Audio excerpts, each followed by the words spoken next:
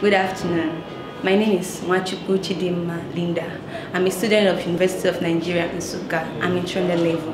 I'm studying pharmacy in the Faculty of Pharmaceutical Science. Okay, I'm studying pharmacy because I feel and I think I can impart in lives. Like, I know, I have passion for it. Okay, my experience so far in this school is that it has been nice, but notwithstanding, it has been tough so far, but we pushed through. That's the goal. Either I win or I win. So from first year, it has been stressful, but we pulled through. Second year is when we started our first professional exams.